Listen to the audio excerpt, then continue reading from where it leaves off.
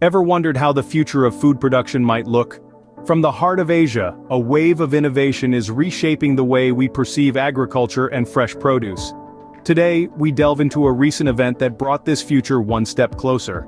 A Korean scientist's process of growing fresh vegetables and delivering them right to your doorstep. Let's journey back to the start, where it all begins.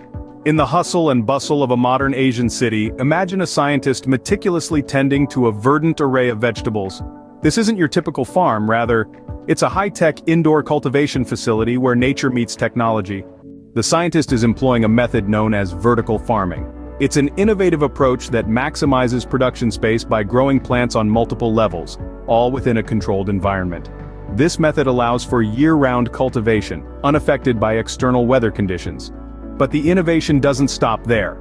Once these fresh vegetables are ready for harvest, they are not destined for a traditional market. Instead, they are packaged and prepared for direct delivery to consumers. Imagine the delight of receiving fresh, locally grown produce right at your doorstep, a testament to the convenience of modern technology. Now let's fast forward to the present.